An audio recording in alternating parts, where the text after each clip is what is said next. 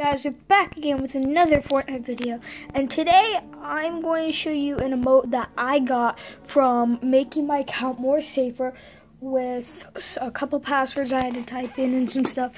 So I'm going to show you my brand new emote that I got from doing that, and you're going to be pretty excited. Yeah, it's the boogie down emote, bruh. It's boogie down, boogie down, boogie down, boogie down. I mean boogie down. And you'll probably saw today's update, the new tomato head that came out.